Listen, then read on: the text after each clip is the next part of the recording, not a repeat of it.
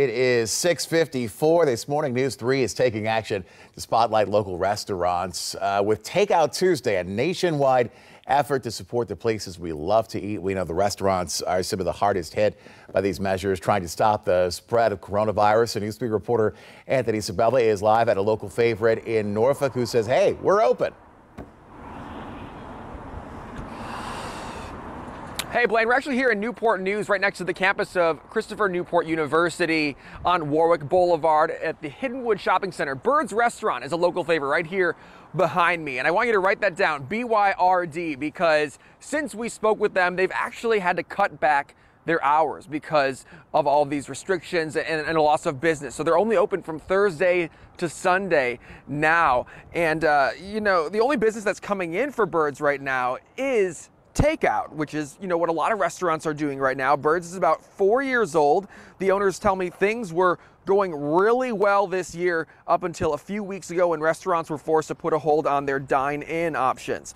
So you walk up to the door and you'll find all kinds of signs advertising the takeout options here.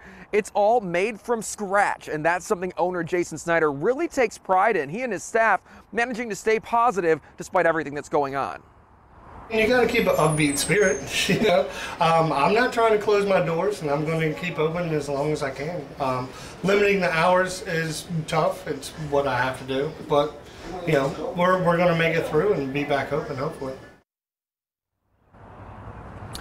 And he says Byrd's typically does well in the spring with Mother's Day and graduation business from CNU. Obviously, neither of those are likely going to happen at this point, so losing that is really going to hurt them. Again, we're celebrating Takeout Tuesday, but you can support your businesses all week long. You're going to have to do it for Byrd's Restaurant. They're only open from Thursday to Sunday. Again, it's in the Hiddenwood Shopping Center on Warwick Boulevard, right next to the campus of CNU. So again, Byrd's Restaurant. More information on our website, WTKR.com.